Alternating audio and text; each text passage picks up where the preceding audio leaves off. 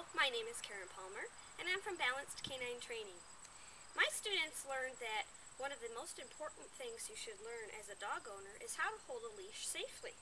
My students also get a high-quality leather leash because I feel that that's best for their comfort and also for the dog's safety.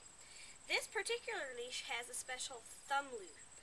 In other words, it's not as large as your regular leash loop, and you can't put your hand through it.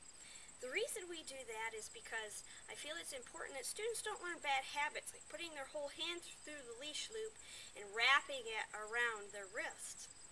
That's because, one, although your dog may be securely attached to you, you might fall flat on your face and hurt yourself. We don't want you to do that. We also don't want you to hurt those delicate bones and joints of your hand and wrist. So what we teach instead is to hold your leash with a thumb grip, and that's why my leads are made with a thumb loop. You put your thumb through the loop and wrap all of your fingers underneath, or around it. It should fall underneath your hand. If you have a very large dog like Bubba Gump here, you may need to hold on with both hands, especially if he's not trained yet. What we then do is put your other hand right underneath this one. If you have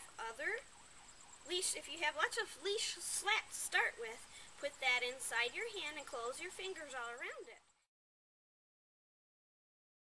Then you've got your leash gathered with you. You're not going to trip over it. The dog is safe and secure with the leash inside your hand. Then you put your other hand underneath all of that and put it right at your belly button.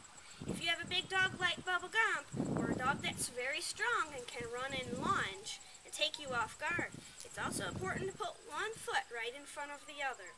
That way, with your hands at your belly button, your leash secure in your thumb, and one foot in front of the other, it's a lot harder to fall on your face. You also have control over your dog, so not only can he not hurt you, but he doesn't have the opportunity to hurt anyone else either. Right, Bubba? Thanks for watching. Good boy.